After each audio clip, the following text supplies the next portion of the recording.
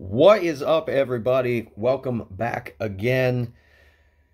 We are going to do a segment today because I'm just fed up. I'm fed up. We might start to do multiple of these. This might be like a little spin-off series we do. What type of stupid nonsense is Richard Sherman going to say today? I mean, I am completely fed up. It is time for Richard Sherman to be fired on Undisputed. He ruins the whole show. He makes it unwatchable. All he wants to do is argue back and forth with the staff, and if it's not a topic or a conversation that he wants to talk about, all he wants to say is shut up, and I don't want to hear it, and you don't know what you're talking about, and blah, blah, blah, blah, blah, and make faces, and literally ruin the whole segment to the point today when they were talking about the San Francisco and Lions game last night and trying to evaluate the things that happened, why it was stupid, which we did a video about last night, Dan Campbell not taking the points, why it was stupid. Oh, he didn't want to hear about it. He didn't want to talk about it. That Reynolds clearly was a great throw, good route, great play call on the fourth down, despite it was a stupid decision in the first place to go for it. The play worked, and Reynolds dropped the ball. Wide open catch, not contested, just stone cold dropped it. Didn't want to admit that it was a drop. Didn't want to admit that the pass to Ayuk where Purdy throws a clear interception and beams the safety in the face, which then turns into a bounced up catch by Ayuk. Phenomenal play by him to maintain concentration and play all the way through the end of the play and make that catch. That wasn't a lucky play. It's just a 51-yard completion. I mean, the segment today was unwatchable. And this isn't the first time. This is multiple times that Richard Sherman just says absolute nonsense and wants to argue technicalities of bullshit that, I mean, literally just make him sound so dumb. I mean, that is the point of these shows. We're not analyzing everything to the T for exactly what it was. It's a show. We talk about hypotheticals and hyperbole and what could have happened, what should have happened. If somebody would have made the play, could they have changed the game? That's literally the point of the shows. And he doesn't want to have those conversations. I mean, it's just absolute nonsense. And for any of you guys who have watched Keyshawn on ESPN or now on Undisputed, Keyshawn's a very mild-mannered guy, Keyshawn Johnson. And to the point where Keyshawn's like, just frustrated, like, hey, can we just analyze the game? Can we talk about the show or talk about the game, please, Richard? Are we allowed? Can we do that? Are we allowed to just talk about the game and analyze the game? I mean, it was unbelievable nonsense. But let's get into one of the many, which I've talked about before in the show, ridiculous things that Richard Sherman has said. Let's talk about the ridiculous shit that he said today, which was on the fourth down, Skip asking him, I mean, come on, Richard, look at that. Is that a drop by Reynolds? No, it's looks like a fourth down stop to me. No, well, yes, it's a fourth down stop, but did Reynolds drop it?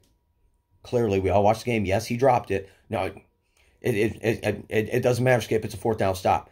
Yes, it does matter. It's a stone cold drop. I mean, if he catches the easiest pass he has to catch all day, other than the third down that he literally dropped on the next drive, the two easiest passes he's probably had to catch all season, if he doesn't drop those, yes, it's a different conversation. And that's the point of this is, yes, we are talking about if a play like that is made 99% of the time is made, we might be having a different conversation. Detroit maybe doesn't lose that game. They run out more clock. Maybe San Francisco doesn't have time. Maybe they go down and score a touchdown there and it changes the dynamic of things. Of course, that's a rational, reasonable conversation to have. But no, I don't talk about what ifs. There's if Bayless. I don't talk about what ifs. I live in what is, not what ifs. It's a fourth down stop. That's what it looks like to me. And then talk about the fact that on the Purdy ball, which is really, this is really where he starts looking really, really dumb. Talk about, well, I mean, come on, Richard, that he literally throws this ball. Should that not be an interception? Isn't that a lucky? No. It looks like a 51-yard completion to me. It's a 51-yard completion. That's what it is. No, I mean, come on. It's a lucky play. It bounces off the defender's head. Nope, it's a 51-yard completion. That's what it is. Come on, dude. Literally, let's not pretend like that should have happened. Let's not pretend like that that catch wasn't lucky, that was a good throw, good decision. I mean, come on, man. You're literally just going to say, nope, there's no luck, there's no nothing. It's that wasn't a turning point in the game. Nope, it's a 51-yard completion. That's all it is. What is a 51-yard completion. Like Keyshawn said, yeah, man, on paper, yes, it's a 51-yard completion. We know that, but we're just saying it's lucky. If the defender catches that ball, that ends the game probably. And that's true. If Detroit gets the ball back there, it could have very possibly ended the game with Detroit's ability to run the ball, which is a whole thing that we didn't talk about yesterday. They only ran the ball 8 times second half. What are you doing? But Detroit's ability to run the ball, run clock. I mean, yes, that could have very easily ended the game. And the fact that you're going to sit there and not say, hey, we got away with it. Not a great throw.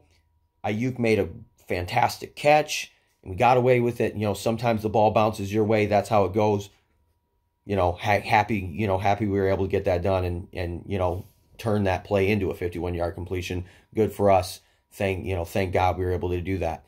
Instead of doing that, you're going to sit there and say, nope, there's no luck about it. He literally said, there's no such thing as luck, Skip. He literally said, quote, verbatim, Richard Sherman, quote, there's no such thing as luck. It's just a 51-yard completion. As Shannon Sharp said on ESPN, which is what I would have said back to Richard Sherman. Oh, I'm sorry, Richard. Was that a diagram play? Do you guys have that in the playbook? Brock throws it up, bounces it off the DB's head, and Ayuk catches it. That's in the playbook? That's the design? No, that's lucky. Come on. I mean, you sound ridiculous. I mean, it's so absurd to sit there and pretend that isn't a lucky catch, lucky play. Granted, phenomenal job by Ayuk. All credit to him to keep the concentration, track that ball in the air off the bounce, and then still maintain, the catch and hold it all the way through the ground and turn that into something. Hats off to him. I mean, no argument. One of the great plays we'll see in playoff football by Brandon Ayuk. Fantastic play. But to sit there and say that the Edelman catch in the Super Bowl against Atlanta wasn't a lucky catch, or the Brandon Ayuk catch isn't a lucky catch, or the helmet catch by David Tyree isn't a lucky catch. Come on. Just because it works out doesn't mean it's not lucky. You can draw that up in the playbook. Come on. And on top of that, yeah, that's a very rational conversation we should be having because, one, it's a bad decision by Brock Purdy. You're throwing a go route with the DB on top of your receiver.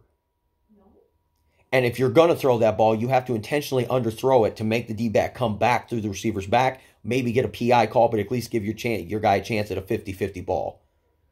That's not a 50-50 ball. That's literally a 95-5 ball because there's a 5% chance. Well, no, I'm not even going to go that far. That's a 99-1 ball. He threw it there's a 1% or less chance that ball hits the D-back, bounces, and Ayuk comes down with it. Ayuk had no chance to make a play on that ball unless something lucky like this happened. It bounces up in the right way, and then he can recover and get in position to try to make something on it. He can't make a play on it in the air because when the D-back's on top of your receiver, you can't throw a go ball over the top and lead your receiver because you're throwing it to the defensive back at that point like he's the intended receiver. You have to underthrow that ball to let your receiver have a chance to work back, track that ball, and force the defensive back to come through his back to get it. So, bad decision I wouldn't even throw that ball, but that's the only way to throw it is to undershoot it and give Ayuk a 50-50 chance at it. Bad decision to throw the ball, horrible throw, bad ball placement, and then horrible play by the defender. He literally got two hands on it, went right through his hands. I mean, got both hands up and right through his hands, hit him in the face. So not only do you not intercept it, give me interception, the quarterback dropped on your face, you don't even knock it away, you let it bounce right off your face, up in the air, and IU comes down with it. And yeah, guys, I mean, we all know football, the way it's an oblong-shaped ball, it can bounce anywhere. The fact that he misses, the fact that Purdy makes a bad decision, makes a bad throw, the D-back misses it and it goes right through his hands. And the fact that it goes through his hands and then hits him in the face and bounces basically straight up perfectly into Ayuk's hands instead of bouncing forward, bouncing back, bouncing the opposite direction, bounces so perfectly off his face that it goes straight up into Ayuk's hands. Come on. You're going to sit there and pretend like that's not a lucky play.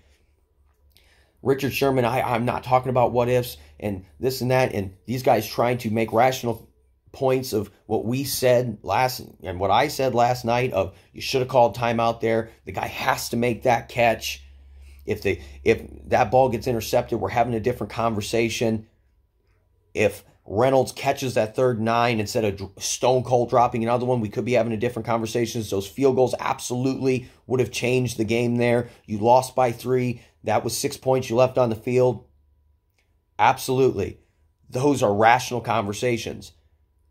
That's rationally, we're not saying that the 49ers didn't win the game. We're not saying that Brock Purdy didn't play well in the second half, despite that Ayuk was not a good play. That was not a good throw or a good decision, and he got lucky and it worked out. And San Francisco got lucky and it worked out. But those are, the fact that you got a lucky fumble on literally like the next play on Gibbs, those things, I mean, that's part of analyzing the game, saying, hey, if these things would have went differently, if Reynolds catches that, it's lucky. You're lucky that he drops that. There's no way he drops that ball. He's going to catch that 99 out of 100 times. There's no way he's going to drop that 3rd 9. He's going to catch that 99 out of 100 times. That's part of analyzing the game, saying, hey, listen, there's plays that Detroit left on the field that if they make those plays, the game probably turns out differently. You have to be able to make those plays. That's part of analyzing the game. And the fact that Richard Sherman is just, no, you see, no, I'm not going to let you guys analyze the game because you guys are talking about what ifs instead of what is. Well, I want to talk about what is. What is it's okay, Richard. The 49ers won the game. Nobody's saying they didn't deserve to win the game or that they didn't win the game. Nobody's saying that. It's okay to say, yeah, we won the game, we fought our asses off, we came back, but we got some breaks along the way, and man, we needed them. It's okay to say that. There's nothing wrong with that. But he just wants to go at Skip Bayless and not let Keyshawn talk and just dominate the whole conversation and say stuff like, there's no such thing as luck. It's a 51-yard completion. That's what it is. He looks so dumb, and he ruins the conversation. These guys can't even have rational conversations analyzing the game, talking about things that actually happen. Oh, you guys want to talk about what if? I want to talk about what is. What do you mean? That's the dumbest thing you could say. They're talking about what is. What is Reynolds dropped the ball. That's what is. That happened. We all watched it with our own eyes. You want to pretend like just because we're saying he should have caught it, that's not reality. No, reality is he should have caught it and he dropped it. Twice. Reality is Dan Campbell should have kicked 2 field goals and he passed on 6 points and that cost him the game. That's reality. That's what happened. We watched it. Now, granted, obviously, credit to San Francisco because they took advantage of those mistakes and those missed opportunities. Credit to them. Absolutely. But to sit there and pretend like we can't analyze things that happened in the game and mistakes that were made that shouldn't have been made and how things could have been differently if those mistakes weren't made, that's part of your job. That's the point of the show. That's why debate shows and sports and analyst shows exist. It's the point of it. And he's ruining the conversation. He ruins multiple segments every day on every show. It's time. Richard Sherman's got to go. Yes, he's great on NFL Live and Thursday Night Football. Why? Because he's not asked to be in a debate format like this. He's asked of, hey, Richard, break down the film. What do you see from this team's defense and how are they executing? Break down the film. What are you seeing from their offense? And obviously, he's one of the smarter players that have played in the league. Obviously, he can break down film and tell you what the guys are doing and how they're doing it and how they're executing. But when you start letting him talk about opinions and get on a debate show format, he's terrible. He's awful. And it's time for him to go. He's ruining the show. The show is unwatchable when it's segments with Richard Sherman, especially when it's things that he doesn't want to talk about. The Dallas Cowboys, whether his teams, San Francisco and Seattle, got lucky. When it's things that he doesn't want to talk about, he absolutely wants to sit there and pretend like he's right and everybody else is wrong and there's no reason anybody else should talk. He's the only one that should be allowed to speak. I mean, I understand you played for the 49ers. You're a 49ers fan, Richard. I get it. I got it. I understand. We all know. Just because you're a 49ers fan, it's okay to say, yeah, that was a bad ball by Brock Purdy. He played phenomenal. Give him all his credit, but that was a bad ball. That one could have been a pick. Probably should have been a pick. But thank God Ayuk focused all the way through and turned that into something and bailed him out. Thank God. Because we needed it. Can't have those conversations. He's just dead fat. He's going to defend everything and pretend like there's nothing that's lucky in the NFL because in his words, luck doesn't exist. There's no such thing as being lucky. That doesn't exist. And the only thing that's what is what is. It's not, oh, well, let's talk about how this 51-yard completion happened. Nope, it doesn't matter how it happened. All we know is it's 51-yard completion. That's all that mattered. Oh, it doesn't matter how San Francisco stopped him. All that matters is they stopped him. Well, they didn't stop him. It does matter because the Lions stopped themselves. Reynolds dropped the ball. San Francisco got burned on defense. He dropped a 4th and 2. You got burned. Great play call, great route. Dude, stone cold dropped it. That's your fault. That's their fault. You didn't do anything on that play, but other than lose the play and then the guy drops it. You lost the play, and the D-back let it hit him in the face instead of picking it off or knocking it down. He lets him hit it in the face and knock it up to Brandon Ayuk. That's reality. And if you can't have these conversations, you shouldn't be on these shows. And like I said, this happens so often. And Richard Sherman says so many absurd things like this on the show when he's in mad mode of, and making all his faces and, all I want to talk about is what is. I'm tired of what ifs with you guys. I can't. Y'all piss me off with these what ifs. When he's in that mode, it's unwatchable. And it's time for him to go. Absolutely time for him to go. And like I said, it happens so often that we might end up making this a little mini-series. Dumb things Richard Sherman says until he inevitably gets fired because Keyshawn is frustrated and tired of putting up with him. Skip and him have had history. Skip's never liked him, but Skip was smart enough to say, well, we'll put Richard on because of my history. People will tune in to watch me and Richard go at it. Yeah, that's smart. Let's do that. But Skip's fed up with it. Michael Irvin's fed up with it. Keyshawn's fed up with it. The producers have to be fed up with it.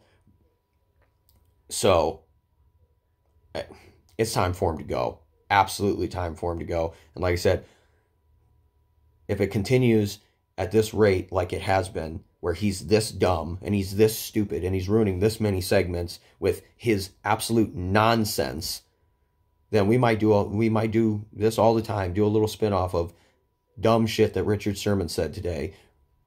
Asinine quotes by Richard Sherman. I don't know what we'll name it. You guys let me know what you want to name it in the comments. Thanks for tuning in, guys. As always, like, share, and subscribe, and turn on notifications so you know when content's coming out and you can catch these videos when they drop. Thanks for tuning in, guys. Appreciate you. Peace out. Raw takes, no apologies, as always. Richard, shut up. Get your shit together. Stop being dumb. Just stop.